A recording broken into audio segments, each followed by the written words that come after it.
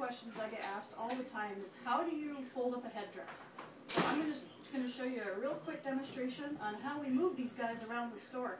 Obviously he's really long and it has horsehair hanging off the back end of the feathers, and we want to try to move it around without risking any damage to the feathers or the horsehair.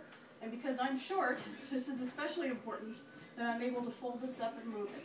So I'm just going to show you really quickly how we move these guys around the store. The first thing we want to do is, this is a double trailered headdress, so it's got two sets of feathers that run down the back side here.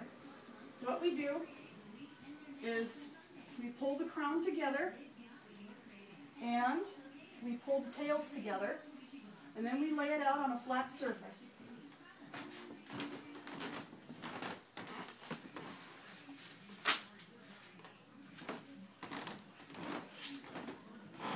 We want to make sure to keep our tails together. The ribbons or ermines or whatever might happen to be accenting the sides of the headdress at the corners, we pull those to the inside, and then you start at the top with the crown. And we just roll it up. You don't want to roll it super tight because the feathers are reinforced in the back so that they lay flat. So you don't want to pull too tight because you could break that reinforcement. But it's just a nice, neat little roll.